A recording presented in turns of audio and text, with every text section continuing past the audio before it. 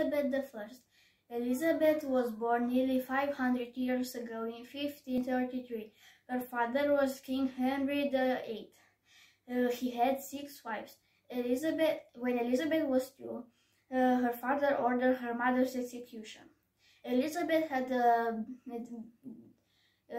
difficult childhood with a bad-tempered father and so many stepmothers. When she was 20, she was locked up in the Tower of London for 2 months. In 1558, she became queen when her sister died. She was a great queen, and people called her Good Queen Bess. Elizabeth sent sailors sailing around the world. In 1577, Sir Francis Drake set sail on his ship, the Pelican. Elizabeth wanted him to discover some new countries and bring her back some Spanish treasure. In 1588, the Spanish king sent a huge fleet of ships named the Spanish Armada. Elizabeth gave a famous speech to inspire her army. Spain lost the battle.